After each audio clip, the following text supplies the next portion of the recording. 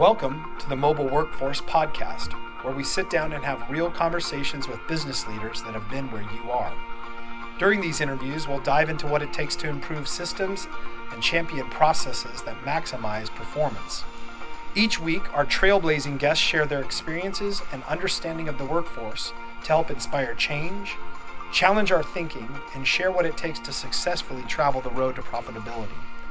Now here's our host, co-founder and chief evangelist of About Time and WorkMax, Mike Merrill. Hello and welcome to the Mobile Workforce Podcast. I'm your host, Mike Merrill, and today we are sitting down with Melissa Kastle, the office manager at Executive Elevator, a multi-generational construction company who provides routine monthly service, repairs, and modernization to electric and hydraulic elevators. This is the second episode that we're recording with Melissa. So we're excited to have her back, and we're going to talk this time a little bit more about the tactics that Executive Elevator uses to compete in a market with larger competitors. So we're also going to talk about their path to digitization and also how to differentiate from the competition and fight back against those larger businesses in your industry. So thanks, Melissa. Excited to have you back on. I am very happy to be back. Great. Well, let's just start out real quick and talk about this process of digitization that Executive Elevator's gone through. How are you using this to really make yourselves different from the competition, say maybe versus 5 years ago? Oh, well, we as a company have embraced technology for a long time. Back, Tandy computers and programming with DOS. And we were very early adopters of QuickBooks. We've had QuickBooks since 1997, I think, in its current form. And then I believe we had something very similar or something by the same company before then, before they split. So we've had, our hand in technology for a long time in the office. But then trying to get that out into the field was a little more challenging. One of the driving forces in getting us to digitize, especially just paperwork, it was preservation of records, right? So we have this huge file room even now that's got probably 20 file cabinets in it that are, the tall, 6-drawer ones, and they're just jammed full. And at some point it's like, why, we have to keep these records, but especially for lawsuit purposes, if we put in an elevator, they could come after us at any time for that, for an installation. So we have to keep the records forever. And, it feels like every time you're like, oh, well, we can let go of those records, we can shred those. The lawyer comes in and says, I want records back 7 years or something. And we're like, oh, well, we read that we could shred them after 5. And so we don't have those in the file cabinet. We just had that happen, actually.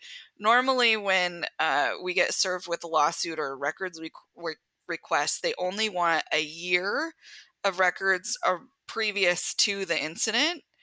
And so we, we'll keep paper records back 5 years. Well, this last records request we had, they wanted 7 years. Wow. And I was scrambling going, oh my gosh, I know we shredded those paper tickets. Thank goodness I thought ahead at that point and we were scanning. And so we had them digitally, but that's the awesome thing with digital records is that you don't lose that. You don't have to store it. It's, digital storage, but definitely takes up less space in your office. Yeah, that's awesome. That's a great example, actually. And now that it's been long enough that you've got some history digitized, what would you recommend to other companies that to kind of keep from stepping in those pitfalls? Is there any lessons learned that you gained wisdom on along the way? Yeah, I think definitely having a system for storage and sticking to it is a big deal.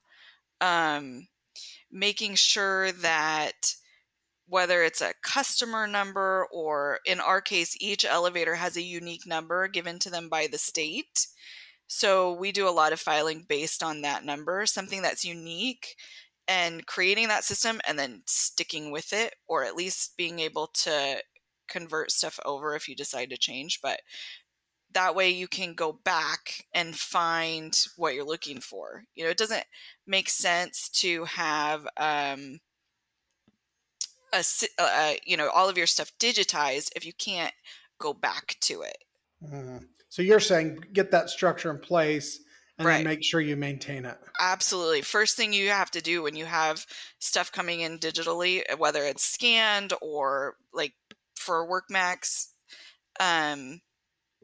making sure that you have that system in place before those forms start coming in or before that paper comes in, because otherwise it's just going to sit and then you're not going to be any farther ahead because it's all going to be named weird or you're not going to be able to find it. Yeah, so you're talking file structure, naming convention. Exactly. And Okay. just sticking to it. So today with the field having mobile devices that are capturing this data, how does that impact how you organize it and keep track of it once it gets back to the office and up to your cloud instance? I don't know that it changes a whole lot because the same form that was coming in as paper is essentially just a digital form at this point. So it's the same process. The awesome thing with WorkMax is that we're not then putting it into our system. But something to look at when you're looking at software solutions for digitization is being able to be mobile in your technology. We signed with a company,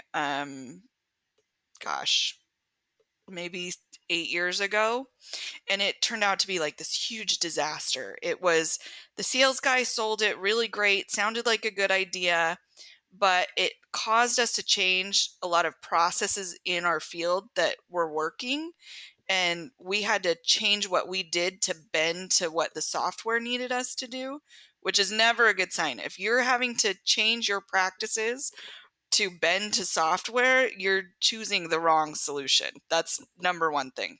Learn that the hard way. So we lasted 6 months with this software, but now we have all of these records, 6 months worth of data in the software that we couldn't get out of the software. So not only did we just had 6 months of loss of data because we made a mistake. So when looking for solutions for things, you have to be really thoughtful about, okay, what if it doesn't work? What if it all goes south? How are we going to recover this important information? Because any data that you collect from the field, in my opinion, is valuable to your business, or you wouldn't be asking it. Right? We don't ask questions about things that we don't want the answer to. So it's valuable data that you need to make sure that you can get out of said software or whatever at a later date if the company goes bankrupt or it just doesn't work. Yeah, great advice. Yeah, I love your quote. I mean, your very emphatic quote of Yes. this don't if you're having to adjust everything you're doing to accommodate the way that a software system is set up, then you're probably looking in the wrong place, right? Absolutely. And I just chalk that up to naivete in my searching for solutions. It was one of the first big software purchases that I made in our business. And I tell people all the time, if I had made that mistake at any other business, I would have been fired. I'm just lucky I'm related to the people I work for because, that was just a huge blunder. It cost us so much money and time and effort, and and it set us back. That's the other thing in making these big mistakes. We went from, yes, we're going to do this in the field. We're going to be digital. It's going to be all paperless. At a time, it was still really early in the paperless, revolution, really. And we're going to be on the forefront of this because I like technology. I trust it. But then to have it blow up so spectacularly, it made us really gun shy going forward. And I think we lost time where we could have maybe put some of this technology in the field and we didn't because we were scared of repeating the same mistakes.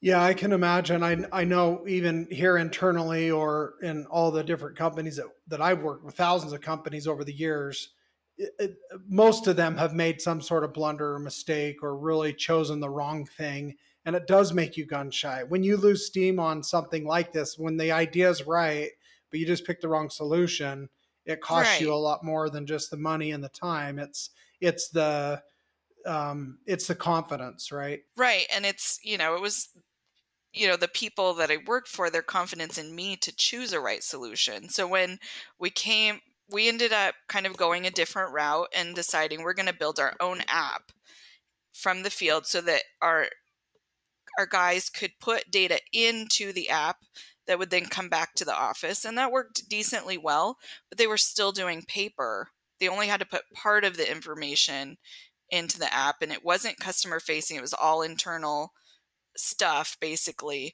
And while that worked for a while, this is the other thing. If you're going to do something like that, you got to know how it works, because we hired somebody to write this app. They went MIA. We got hacked by some Russian hackers that put Russian code into our app. And then so it was over a Memorial Day weekend. My husband and I, over the weekend, had to learn how to be iOS app coders because there was nobody to call to fix it. So that was wild. You were your own support department. Right. So that's another thing. If you don't have if you're choosing a solution that doesn't have like strong support and you are the support for it, you better know what you're doing. If we didn't. We were luckily able to at least fix it and make minor changes, but we were able to have that application grow in the way that we needed it to. And I don't have the time to build it out. That's not what we do. We fix elevators.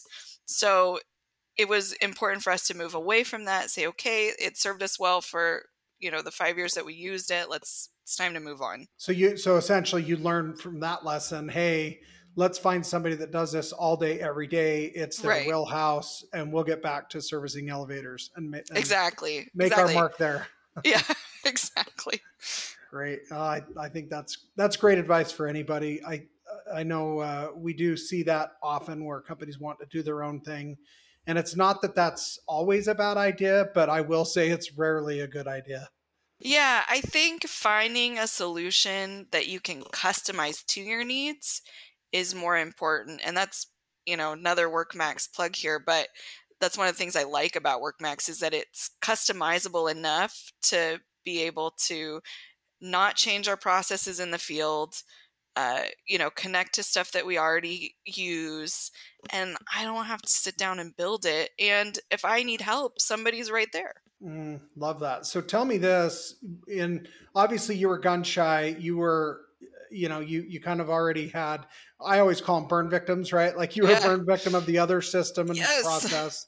So what did you do to avoid getting burned this time around? Were there extra steps or advice you could give to others? Right. I think when you're looking at a solution for any problem in your business, really, but in particular, looking at a software solution or a process that needs to be fixed, you have to really drill down to what is the core problem we're trying to solve here. And really focusing on what that problem is. I was trying to do everything and revolutionize everything with that last software solution. This time I really honed in on what problem are we trying to solve? And when I discovered, okay, we just need our guys to be able to fill out the piece of paper, just take the piece of paper that they're normally filling out that's on paper, make it digital and have it come to the office. That's the issue we're trying to solve. And it really simplified this idea that, it has to track customer issues and it has to make a phone call and it has to, do all of these other things. No, the issue that we're trying to solve is just that we need them to be able to fill out this piece of paper, this form, on a digital device so it comes immediately back to the office so we don't have to pay our employees to drop paper off back at the office. And that was it.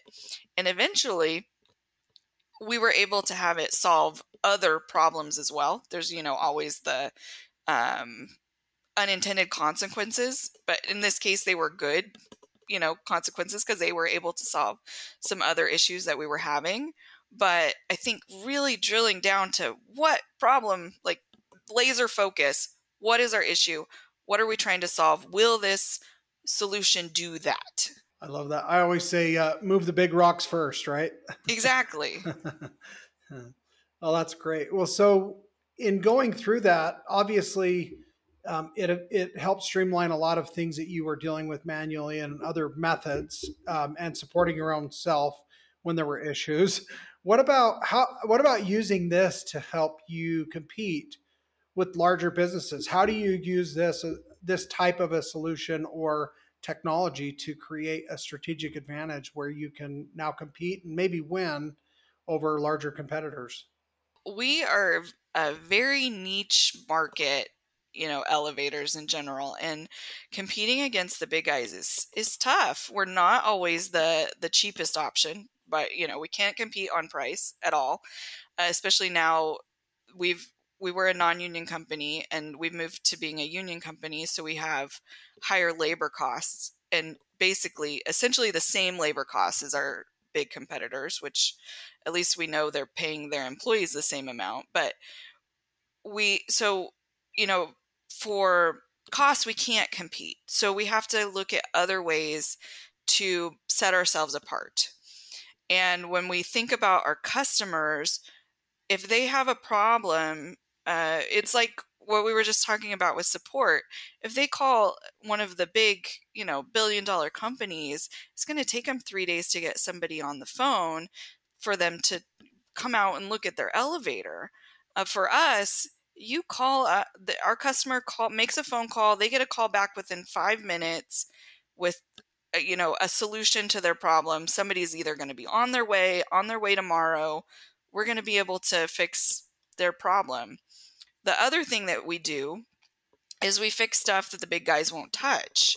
So I think finding what you're good at is important and sticking to that. So we really specialize in kind of older equipment that maybe one of the big companies will come in and say, well, you need a whole new elevator and all new components because your stuff's just old. And we'll say, well, you don't really need a whole new elevator. Your issue is this little part right here that if you just change this part, you're going to have, way better reliability. At some point, we also say, when they built the building, they put in the cheapest elevator they could find, and that was in 1965. Maybe it's time to upgrade. But when we do those upgrades, we also don't put in proprietary equipment. We have a customer right now that we're having difficulty fixing their elevators because they had one of the big companies put in proprietary equipment. And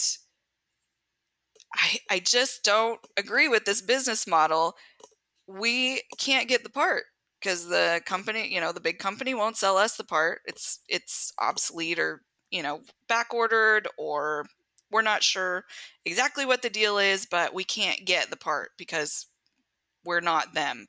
So our advice to the customer was to call the manufacturer, have them come out and look at the elevator.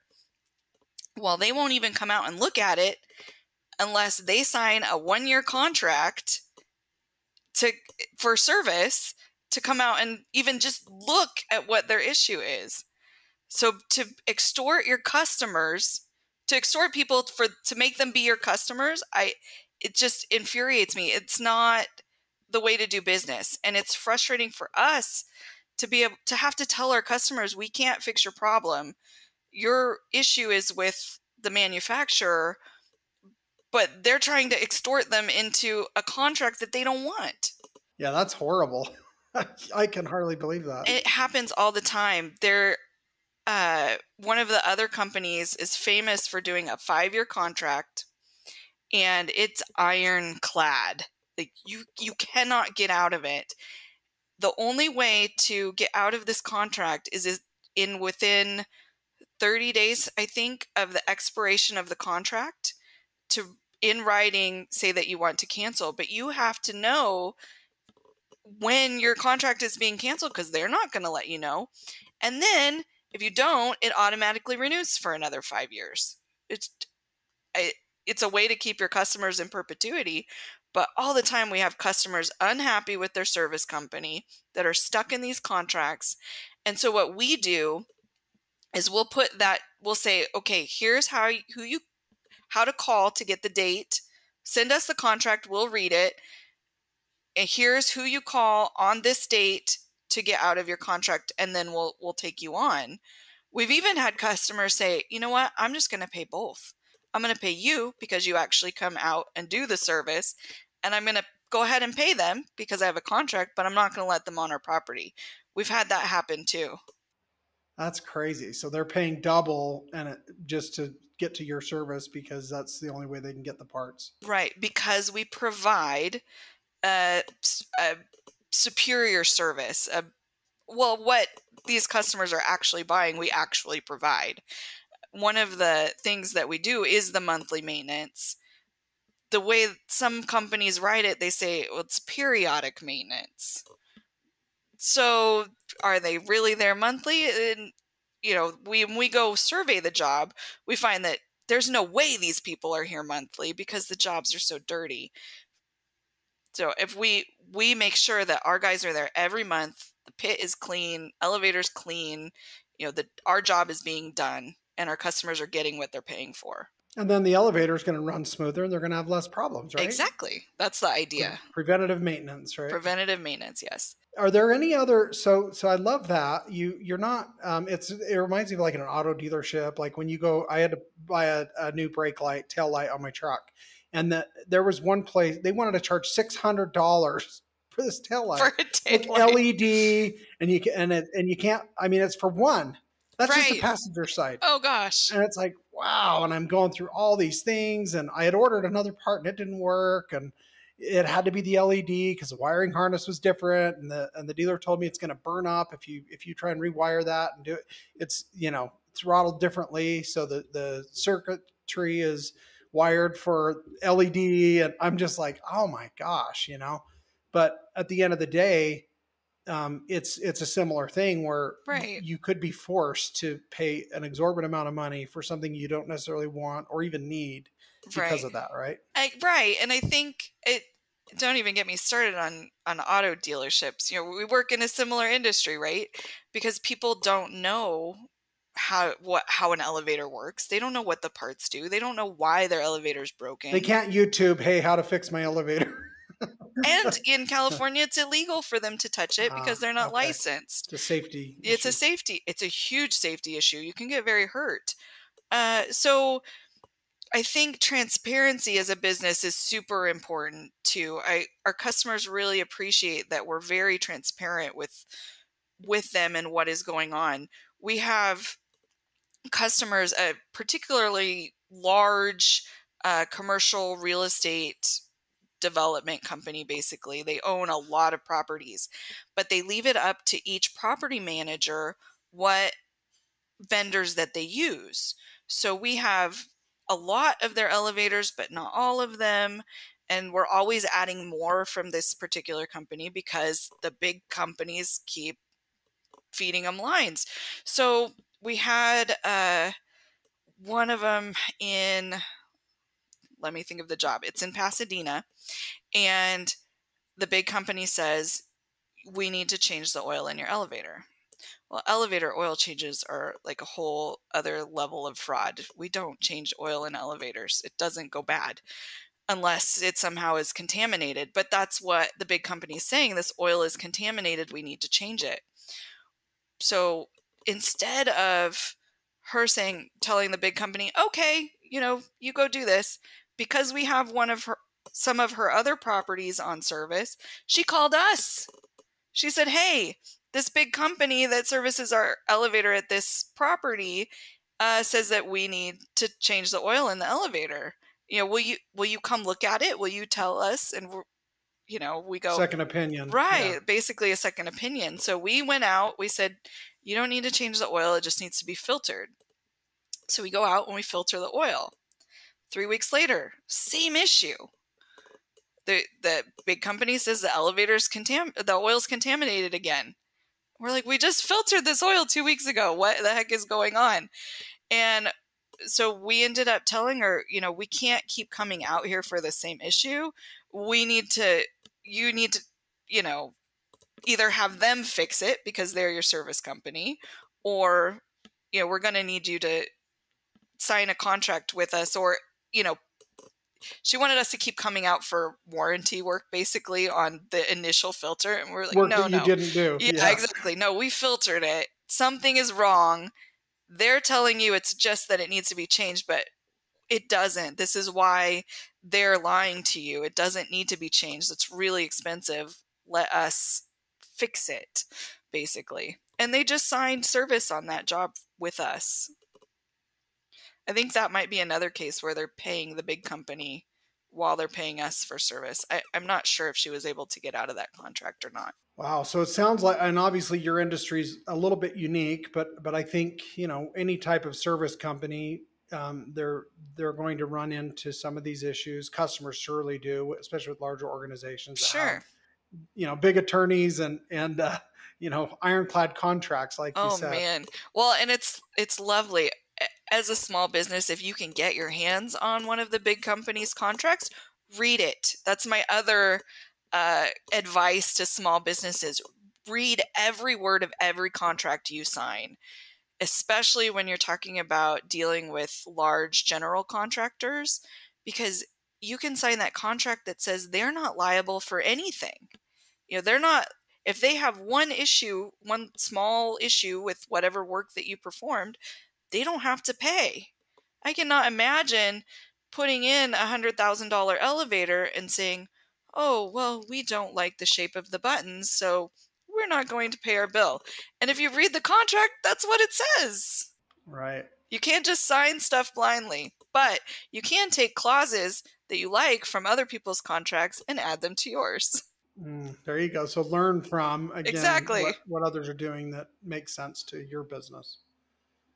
Okay, well, that's lots of great little nuggets here. This is good. I'm sure it will be helpful to others. So what about marketing and other things? Obviously, there's how you handle customer service, like you mentioned, using parts that are more readily accessible. They're not locked into something. You can get them quickly. If there's a supply chain issue, you've got 3 or 4 options, where as opposed to one manufacturer that you have to go through and they're late, right? Yeah, exactly. But what about from marketing perspective? Is there anything that you guys do uniquely? I wish I could say that we were great marketers, and we are not. We just finished a brand new website after not having a new website for 15 years. So in the 80s and early 90s, we were in the phone book. We had a big ad in the phone book in 3 counties here in Southern California. And then some lady in Orange County decided that she got hurt on the elevator, maybe legitimately had a case, we're not sure, because she sued every elevator company in the phone book. And we had never even been on the job. We didn't even know, but she served every elevator company in the phone book. And I think that was the last time we paid for a phone book ad, right? Because it's at least our deductible for insurance to fight that. So I think that was the last time we actually did any real advertising. I think as a business, you need to look at who your customer base is. And if they're saying positive things about you, it's going to get around. The great thing with our business is that this person owns a hotel, but his brother also owns a hotel, and his cousin over here owns a hotel. They just sold that hotel, so now they also own that one. And you've provided excellent customer service, so they're going to call you when they're buying a new hotel to come look at that elevator to make sure it's okay before they buy the building. Or, they're going to tell their buddy over here who owns a hotel. Or, like I said, that big property management company. This property manager is going to say, executive elevator is fantastic. We got our elevator fixed real fast. And, they're going to talk. So word of mouth for us is just huge. And really the only way we've marketed in 25, 30 years. Well, and that again for a service-based company, that is common where their greatest form of marketing is a happy customer, right? Exactly. And I don't, you know, the future for us as a business, we're going through some changes, and um, you know, my dad and, you know, the older generation, the one right above me, is looking at retiring, and my husband and I are stepping forward to kind of help run the business, basically, not help, to actually do it. And I wonder what would happen if we did a little more marketing and put some fuel on that, the fire from that side, because we haven't for so long. And, you know, maybe it might make a difference. Well, you need to find a good marketer, and I'll listen to that podcast. We've had a few. Yeah, we'll have to chat. I'm sure you could do some marketing and certainly ramp things up a little bit more and expand if that's your appetite. So. So what about obviously the trust factor is it sounds like it's really the key to everything you do. You're building relationships with each customer. You want them to be a customer for life. Like you said, they grow organically by acquiring other properties or they have connections, have properties. Obviously, you step up when large elevator companies can't respond quickly. You guys have been able to slide in there and serve customers and probably gain some that way. Are there any other experiences that you've had where you feel like, um, boy, that was a great approach. We need to do more of that.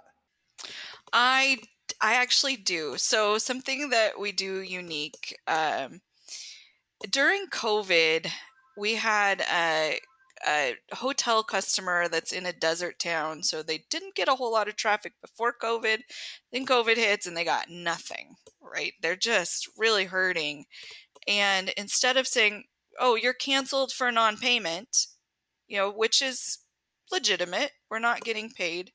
They had been a customer for a really long time, and hopefully things pick up, but it wasn't, yeah, we took a loss for a little while on this customer, but she would call me every month, and I eventually told her, I'd say, just pay what you can. You know, pay what you can this month. We'll apply it to the oldest invoice so that, you know, we're not going to assess late fees. Just pay what you can. And it went from her being afraid to call every month because they didn't have the entire monthly payment to at least bringing some money in for this job without having to cancel them. And eventually they got completely current. It took a year and a half, but they got completely current. They ended up selling the building. They sold the hotel. Now the new owner kept us on as a service company. They pay every month, no problem with the credit card. I don't have to deal with it at all. But just being a little understanding of situations when they're really trying, I think that was huge. Instead of getting upset, oh well, they're really bad payers. In that, we do have those. We have those where they just don't want to pay for our service. Definitely have those. But in this case, it was more, this hotel is really suffering. They're having some financial issues. Let's, you know, give them some grace. Wow, I actually love that. We've had a few occasions here with similar customer going through something or not getting paid on a very multi-million dollar contract and Right. have to balance their money and still go out of your way to be helpful and don't punish them for their challenge. And then when they do get back on their feet, much stronger. And in our case, and probably in yours too, um, when the opportunity comes up for somebody to ask, hey, who would you recommend? You're going to be right at the top of the list for sure, right? Exactly. And I think that's why we ended up keeping that contract is, you know, because we showed some grace, and the owner said, this is our service company. They're fantastic. You know, you should work with them. Wow, that's great advice too. So now that you mentioned marketing is an area that you probably have a gap that you could do more of as you look to take over the business. Are there any other things that you have on a short list that you say, as soon as I really have my hands on the steering wheel here, we're gonna make another change or two? Is there anything else that comes to mind that you want to do differently? I don't think I need to wait. I have a whole lot of support coming from the top in pushing the business forward and keeping it going, obviously. And we were able to make changes like WorkMax. And honestly, WorkMax was not my idea.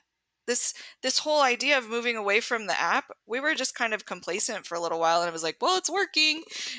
My dad was the one that came to me and was like, this is what we need to do. I'm tired of paying them to come into the office. We need to fix this because they make so much money an hour, and this is just ridiculous. Figure it out. And I'm like, oh my gosh, I need one more thing right now. Thanks. And we looked at several different software solutions, and he was watching a YouTube video. It's like, hey, Melissa, come down, look at this one, look at this, look at what they do. So that's how we got started with WorkMax. It was a tirade from my dad going, we got to figure out how to keep them out of the office because they make too much money when they're standing around at the water cooler.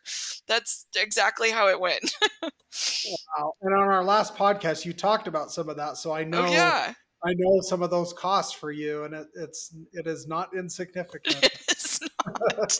It is not. Well, this has been so much fun. It's been great having you back on, and I've learned a little bit more about your business, and I'm just more and more impressed the more I learn. Thank you. What you're doing. It's admirable, and it's really actually pretty cool and a rare thing these days in this market, this economy, to find gem companies that are out there doing good work and taking care of people, and we try having integrity and grace with their customers.